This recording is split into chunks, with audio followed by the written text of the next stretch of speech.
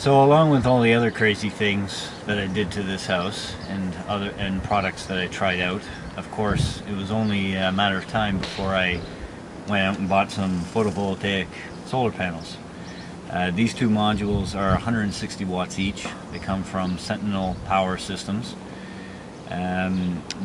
What's interesting about their product versus pretty much all the other products on the market is they have created what I would sort of call more like an appliance.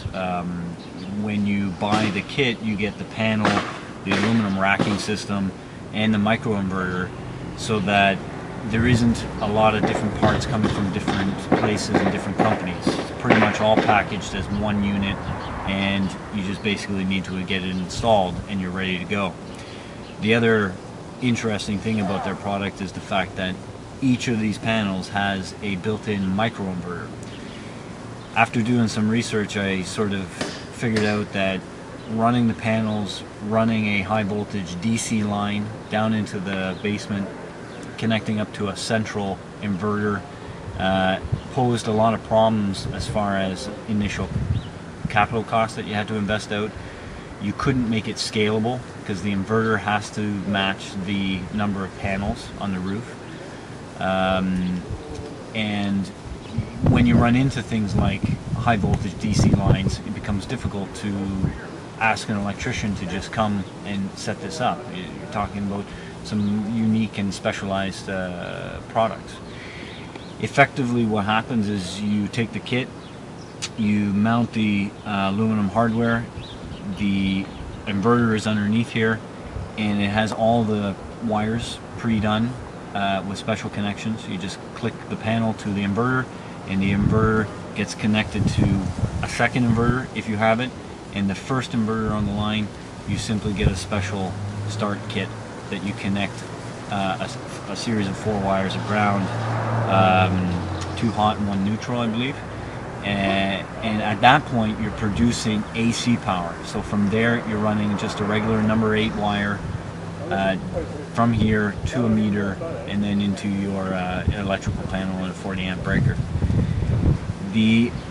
Of course, the purpose of doing this was, one was on the government levels. We made our application to the OPA, we made our application to Horizon Utility. We went through that whole experience and process. Found basically that it was pretty straightforward. Because the system is new, there was a few things that we had to sort of discuss and get over, but all in all, pretty straightforward thing to get done. The panels themselves, we ordered them from Woodbridge. They were shipped to us. They comply with the amount of Ontario content, which is part of the OPA regulations. We more or less mounted them on the roof in about an hour or two. Really, it was not, there wasn't any issues. We just, it's all pretty straightforward sort of thing. And next is we just need to get an electrician to come in, run, as I said, number 8 wire to a box here, connect the panel, the first inverter up to that box.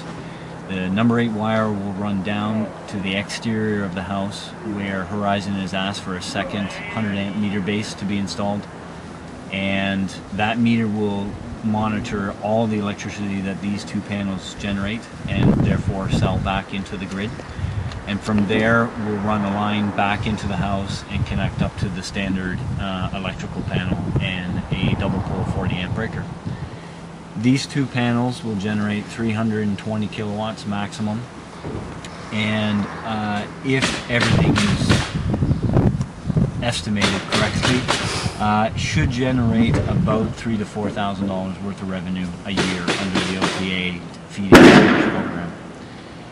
It's going to be pretty exciting to see if we do meet that. It's going to be pretty exciting to see if this is a viable business option as far as the amount of capital that's invested and your rate of return.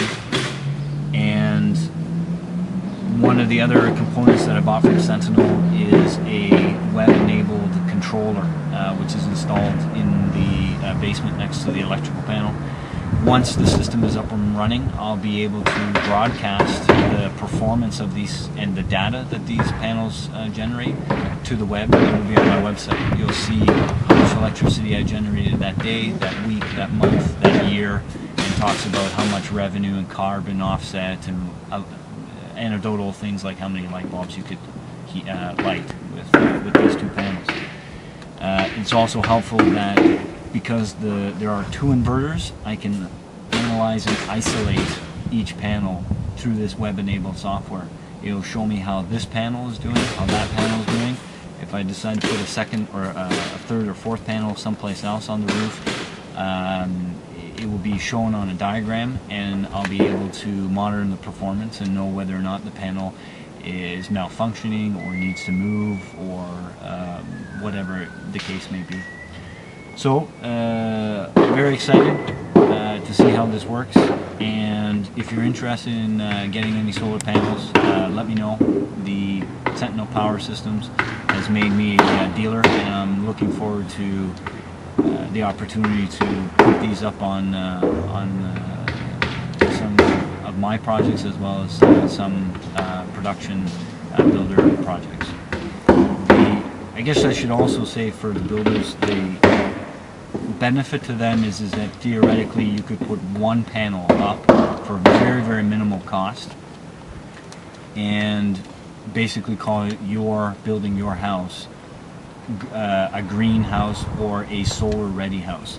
That effectively, once the infrastructure is in place, the applications are all made, a second, third, fourth panel can be easily added simply by mounting the panel to the roof and plug and play one panel into the next panel.